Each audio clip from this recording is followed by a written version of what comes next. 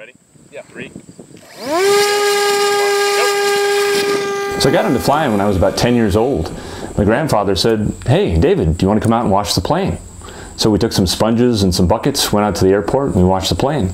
Then I asked my grandfather, "Where are the towels? We got to dry the plane." He says, "That's not how we dry the plane. Get in." And that was my first flying experience. I've been hooked ever since.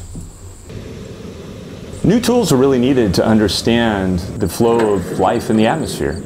And so my interests have been to develop those tools to allow us to actually study life in the atmosphere tens to hundreds of meters above the ground. So in aerobiology, there are 3 central processes. We have release, we have horizontal transport, and then we have deposition. And so a microorganism will proceed in order through these phases or processes where it will be released from the ground, it will be transported horizontally, and then eventually deposited. Well, we're particularly interested in the process of horizontal transport, and this process actually happens tens to hundreds of meters above the ground. And so ground-based sampling technologies are really not suitable to study this process of horizontal transport. Enter our unmanned aerial vehicles, or UAVs, that are actually used to study this process of horizontal transport.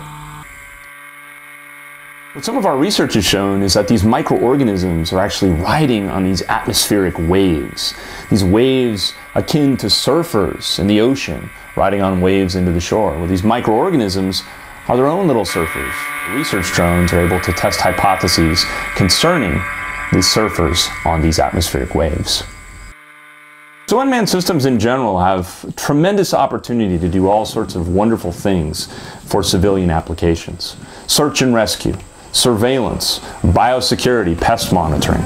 Our, of course, interest is dedicated really to the study of microbial life and its link to crop biosecurity.